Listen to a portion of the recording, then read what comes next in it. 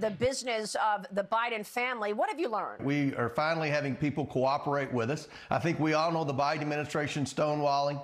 Janet Yellen is stonewalling, not turning over the bank violations. But fortunately, since we've last spoken, we actually have bank records in hand. We have individuals who are working with our committee. Well, we can most certainly stop it there, because this is truly, well, the M.O.A.B.B, the mother of all Biden bombs, because everything has now changed.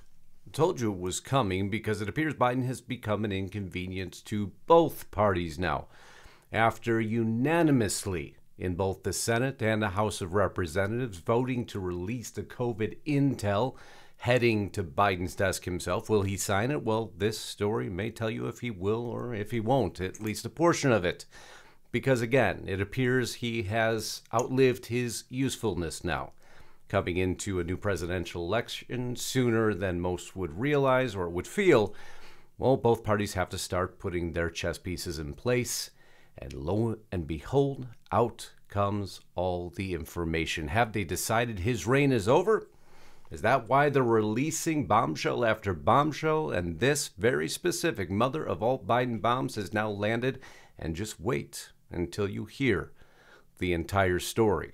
Now, before we get there, if you haven't subscribed to the channel, please just take a few seconds to do that. Make sure your bell is checked so you're alerted to upcoming broadcasts. Lisa will put a link just above to my channel if you could subscribe. I can't tell you how much it would mean to us. This is part 2. Part 1 was aired on my channel earlier. Link to the video will appear right now. Get over there, view it, and then we're going to go into a whole different segment. How is the Mexican drug cartel more important to what it appears the Biden administration than the American people? I'm going to tell you that story.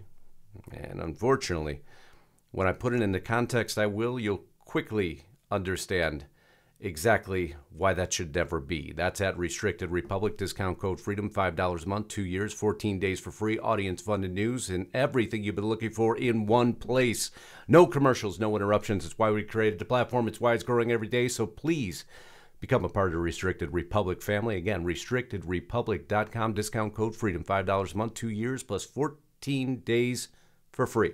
But now, let's get on with this broadcast, because I've been looking forward to bringing it to you all day today, as over the last 72 hours, things have developed unlike anything we've ever seen. Now we've reported to you, Eric Schwerin, amongst many others, are now cooperating.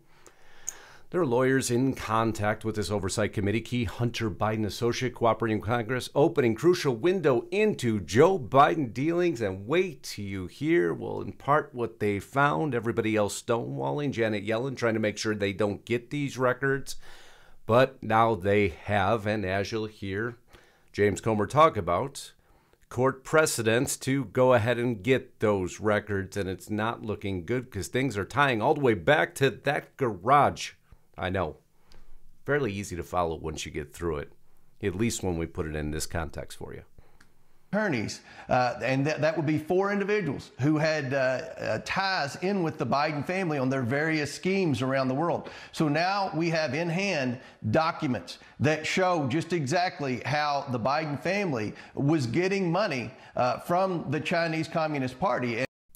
Ooh, that's gonna hurt, isn't it? Wow. Suddenly we're to believe that all this is leaking out. There's always a method to the madness, so don't think for a minute there isn't. He has obviously outlived his usefulness. He has weakened us in the world stage. He is all but demolishing the economy. He's proposing new taxes on the rich. It's amazing right after he did that how things suddenly started to turn on him now, didn't they? Hunter Biden said he'd be happy to introduce business partners to top Chinese officials. Well, we've known that before from the laptop and those emails. But a new focus is now come into play. Something a little bit more different. Something stitched up a little tighter.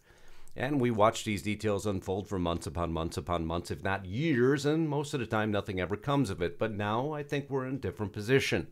I think the Democrats realize that they need somebody else at the helm of the ship.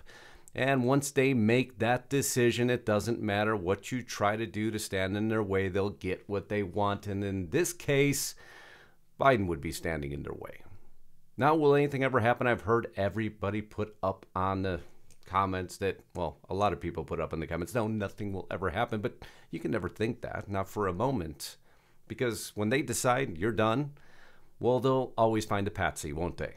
And it looks like right now in center stage could be Biden or Fauci or both, because they have to distance themselves quickly, not only from China, they have to distance themselves from COVID, they have to distance themselves from the failures that the administration has put upon all the American people.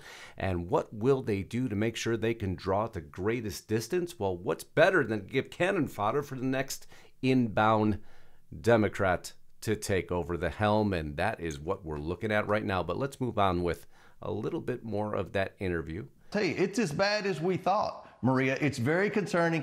We have a lot stronger case in court for why we need these documents that the Biden family is withholding and that the government's withholding. So they have unintentionally helped our case give the American people the truth and the transparency that they deserve. Oh, we deserve a lot from our leadership in Washington, but that does not mean we ever get it, except for when someone becomes an inconvenience. I'm going to repeat that statement over and over and over. Or there is such a preponderance of evidence leading in one direction that you know you can't reverse course, and that evidence is stacking up. Hunter Biden lived in classified document house while raking in millions through Chinese intelligence ties. What does that mean? What's rumor? What's hearsay? What's fact? What's fiction? Well, we could start to sort through it. You remember the famous picture in the Corvette that also appears here. Biden's driving away out of the same house with the what appears to be some of those documents behind him on this background screening document filled out by Hunter Biden. Monthly rent, $49,910. Well, not really, because that's actually associated with another transaction. It's amazing how many mistakes you can make when you're not paying attention. Hunter made an error and listed his rent as $49,910, when in fact that's the amount of the security deposit and 6 months of rent for prime office space at the prestigious House of Sweden in Washington, D.C. What's most interesting is that dates Hunter's listed as living in Wilmington, Delaware residence, as claimed on other documents, and financial comments overlap with the period in which, and we'll show you this, multiple Biden family members were allegedly taking money from the foreign businessmen with ties to the Chinese government. CEFC as a state direct entity in 2018, Xi Jinping, how many times have we talked about him? And what transactions were happening about the same time? The diamond is back in the story. The one that was given to Hunter Biden, 3.16 carat. Wow, nice, huh? Clarity, VS2, cut, excellent, color, F. And it appears Biden is now getting an F grade also, because there's what now is coming out, a preponderance of evidence pointing in a very bad direction for the Biden family. But I'll let James Comer continue. With all the influence peddling he's done, we wonder, why was Hunter Biden so concerned about Joe Biden's documents? So it's a good question. Definitely a good question, especially now that we know we're in the garage of the house that Hunter was also living in the house with multiple pictures taken.